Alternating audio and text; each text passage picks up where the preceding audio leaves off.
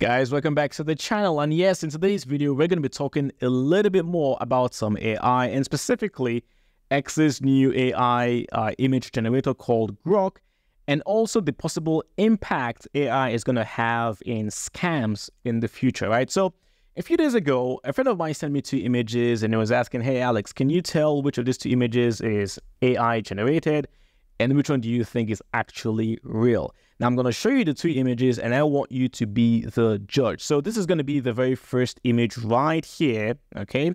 You've got the Asian lady holding the piece of paper, and now you've got the white lady in the second image holding a similar piece of paper. So at least one of these images is AI generated, but can you tell which one it is? Again, this is the first image right here. Take a very, very good look.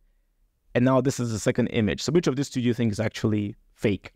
Well, if you said image number one was fake, you would be absolutely correct because this was AI generated. And if you said that this image number two is real, you would also be absolutely wrong because this image was actually generated by AI as well. Both of them are a fake.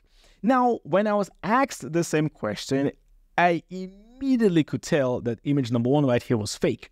Because look at it, it's so perfect, right? Her skin is so smooth, there are no spots at all. Look at the hair, it's all straight and it's completely black, and it's just perfect in every way. Now the second image, in all honesty, the only reason why I could tell that this was AI generated was because I already had my guard up. My friend had said, hey Alex, which of these two do you think is AI generated? So my AI senses, alarm senses were already triggered at that point. So when I looked at this image, I had to look very, very, very closely before I felt, you know what, this could be fake as well. Because think about it, right? Look at the face. It's not perfect like the first one in here. This face has no spots, no blemishes. It's just smooth, 100%. But now the second image right here, it's got those little dots on her nose. Do you see that? It makes it look a little bit more realistic. The only thing that might give away this image being a fake is the fact that also her skin is way too smooth, especially with like the fingers, the hand. And there is just something very odd about the finger right here. This particular one where she's got like the wedding ring, I believe. There's just something about that I can't explain. It just looks fake. I don't know why, but there's just something in my mind. I don't know how to explain it, but I can just tell that this is actually fake. But look at the face. This face looks real. It looks very, very realistic. At least the first one in here, there's just something off. This looks like a cyborg, right? There's just something off about the face. But the second one right here, this looks real. It looks very, very real. And in fact, there is also a video. It's more like a GIF. Let me just quickly show you. I'm going to play the video right here. So look at it right here. It's more like a GIF. So look at the very first on top, right? That's the GIF, right? She looks real. She looks real. You'll have to pay very close attention to tell that this is AI generated. Look at it again, right? She's all like, blinking, smiling. Hi, my name is Cindy. Anyway, the point I'm trying to make here is that if you think about it, this is going to be terrible by AI standards a few years from now. We're still in the very early days of AI. Okay, these are still the very early days. Imagine how realistic the images and videos are going to be 2, 3, 4 years from now. This is just the beginning, folks. Okay, this is as bad as it gets. Like, I don't know if you're into gaming. I play video games a lot. Remember when the very first PlayStation came out? A very long time ago. How we were all blown away by the graphics and we felt, oh my gosh, gaming can't get any better than this. Now look at the graphics from the PS5 and compare them with the PS1, right? This is how you should be thinking. If you think this is very, very realistic, and in fact it is, just imagine how much more realistic the images are going to get a few years from now. It is really, really scary. Like, I'm terrified. I'm excited, but I'm also terrified at the exact same time.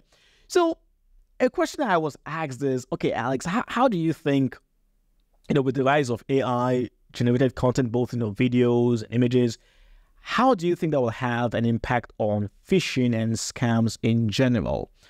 Well, I believe that for a while, we're going to see a massive spike in the number of scam cases and phishing attacks using AI-generated content, because at the moment, most people, including myself, I don't think we've fully grasped just how powerful AI can be and is going to be.